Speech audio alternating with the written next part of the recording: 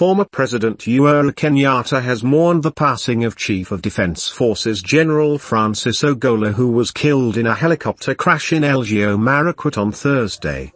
In a statement on X, Kenyatta mourned the distinguished military general as an outstanding patriot whose leadership, valor, and dedication to duty left a profound mark on both the Kenya Defense Forces and the nation of Kenya. Kenyatta likewise extended his condolences to the families and friends of the 9 military personnel who died in the crash alongside General Ogolla.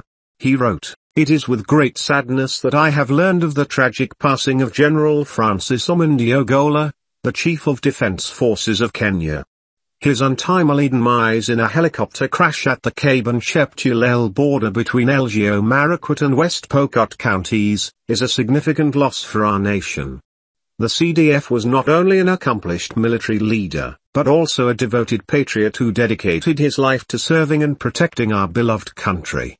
His leadership, bravery, and unwavering commitment to duty have made a lasting impact on our armed forces and our nation as a whole. As the head of state, I had the privilege of serving with General Ogolla as Deputy Commander of the Kenya Air Force, Commander of the Kenya Air Force, and finally as Vice Chief of Defense Forces. During this period of mourning, please accept my sincere condolences and heartfelt sympathies to the family, friends, and colleagues of the other officers of the ill-fated flight.